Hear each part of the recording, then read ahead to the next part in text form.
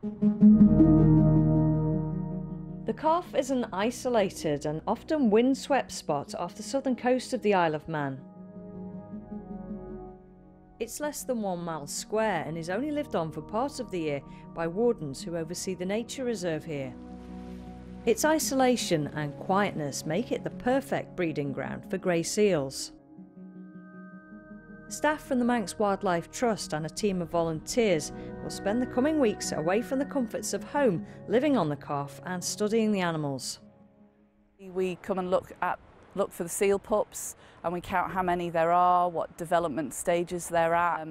We also look at photo identification work, so we'll take photographs of the mums and dads to get a better understanding of the population we have here, whether they're mothers that come back year on year and raise their pups on the calf, or whether there may be new individuals that are coming in from somewhere else and we haven't seen them before. Identifying the seals and analysing their behaviour will help with future conservation work.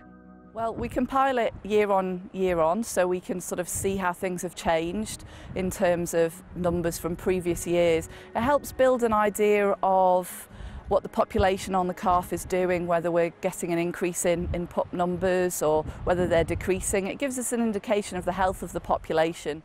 Well, we're lucky to have picked a really good day to come to the Calf of Man. Often at this time of year, the weather conditions are atrocious, the sea is rough, and unfortunately some of these baby seals won't survive. This year so far we've had about five or six pups die.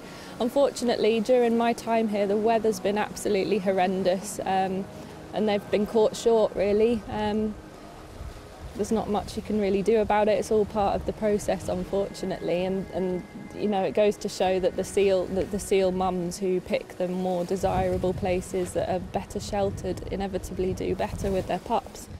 The weather and sea have been mild since this tiny pup was born just a day ago, and conditions are due to become harsher over the coming days.